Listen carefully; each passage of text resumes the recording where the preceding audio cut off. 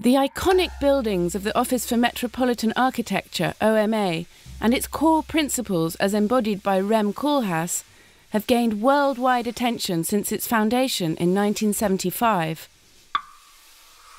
The unique insights developed during OMA's competition submissions for the Centre for Art and Media Technology in Karlsruhe, La Villette, the Jussieu campus, and the Très Grande Bibliothèque in Paris received international attention and was applied for the building of the Kunsthal in Rotterdam.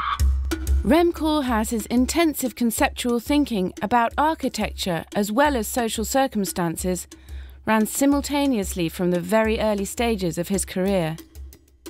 With a background in journalism and scriptwriting, his curiosity, research, and urge to analyse are basics of his and OMA's working process. It is this approach that makes him a highly debated thinker and architect, although he staunchly refutes the label Starchitect. This image, he feels, blinds the public to a clear view of what his and OMA's work is really about. Je kan volgens mij geen kritische architectuur maken. In die zin dat architectuur altijd de impuls van iemand anders ondersteunt. Aan de andere kant denk ik dat onze architectuur door en door kritisch is, omdat ieder onderwerp, iedere vraag, iedere ambitie wordt geanalyseerd en als het ware op de operatietafel komt. En dat we kijken hoe kunnen we deze dingen op een nieuwe manier vormgeven, of hoe kunnen we nieuwe relaties scheppen, of hoe kunnen we deze ingrediënten op zo'n manier organiseren dat ze een andere waarde krijgen. Dat proberen we met alles. The vibrant, dynamic culture of the East forms a crucial element in Koolhaas's preoccupation with Asia. As a child, he lived in Indonesia for several years.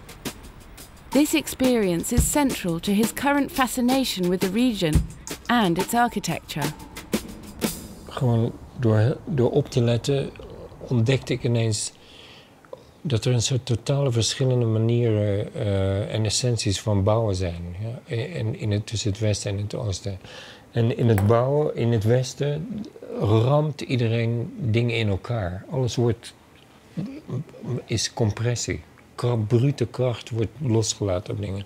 En in Azië houdt iedereen dingen aan elkaar. Dus is zo bezig in plaats van zo bezig. En dat is een van de dingen die in China ontegenzeggelijk onvoorstelbaar anders is.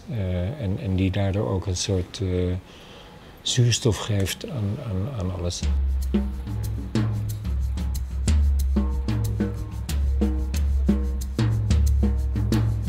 Van CCTV vind ik uiteindelijk de grootste kwaliteit dat het in een stad waar veel beheerst wordt en veel formeel is aangelegd en de identiteiten heel duidelijk zijn, een geheel is wat een voortdurend wisselende kwaliteit heeft. Soms ziet het er sterk uit, soms zwak, soms groot, soms klein.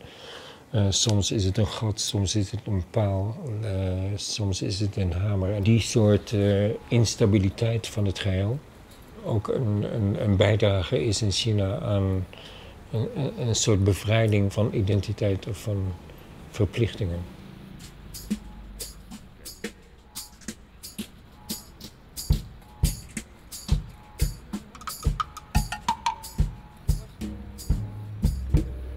Eisen worden overal gesteld en eigenlijk overal met dezelfde mate van dwingendheid.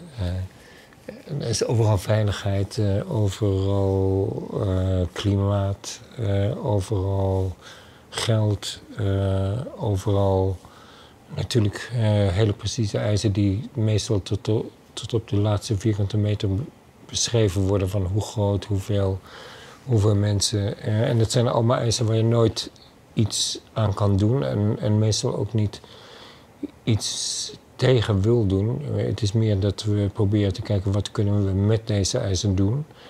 En dan telt natuurlijk inderdaad enorm wat iedere context te bieden heeft aan potentieel, aan cultureel potentieel.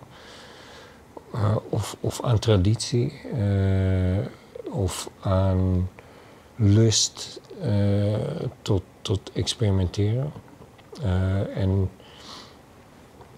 En aan vitaliteit. En wat de accenten in een specifieke cultuur zijn waarin je jezelf ook kan vinden en waar je zelf iets mee kan doen.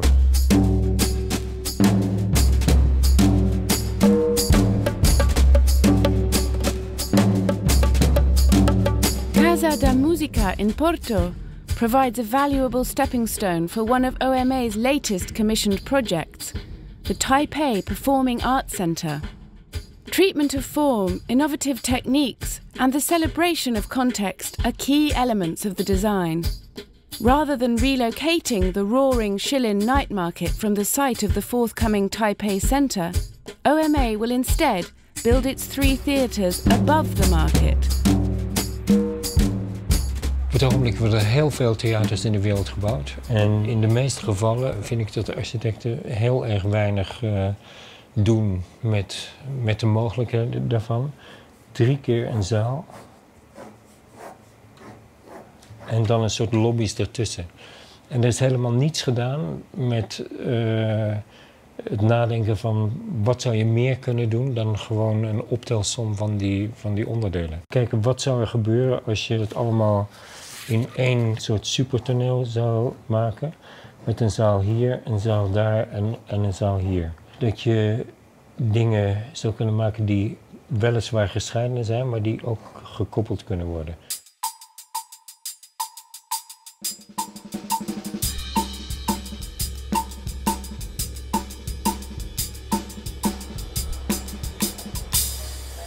Het is heel belangrijk dat ik niet altijd architect was. Ik was eerst journalist. Wat dat betreft is er een enorm conflict tussen de motivatie van een journalist, dingen doorgronden, en de architect, dingen veranderen. En Taipei is een spannende stad, omdat het de stad is waar gemiddeld in de wereld de mensen het laatst naar bed gaan. Dat betekent dat er een ongelooflijk vitaal nachtleven is en dat in sommige stukken werkelijk ieder gedeelte van de openbare ruimte heel intens gebruikt wordt. Ja, en dus als journalist, als het ware, hou ik van de restaurants en als architect ben ik betrokken bij het veranderen van de situatie. En dus als journalist hebben we het gehouden en als architect hebben we het gebouw er bovenop gebouwd. Zodat we eigenlijk gebruik konden maken van dezelfde soort energie en toeloop die daar al bestaat. Koolhaas's seminal 1978 book, Delirious New York, a retroactive manifesto, explores the culture of congestion in the big city. Nowadays, his focus is shifting to the wider consequences of the rapid growth of megacities. Azië maakt in razend tempo nieuwe steden. Maar ik ben langzamerhand eigenlijk veel meer geïnteresseerd in wat er gebeurt met de gebieden die achterblijven. En of dat nou in Zwitserland is, waar eigenlijk hele dorpen ontvolkt zijn, of in China of in Nederland. Ik denk dat het de volgende cruciale gebieden zullen zijn. Dus dat vind ik op dit moment spannender en daar ben ik op dit moment meer mee bezig. En daar moet ik zeggen dat Delirious New York maar geen enkele handvat voor gegeven heeft.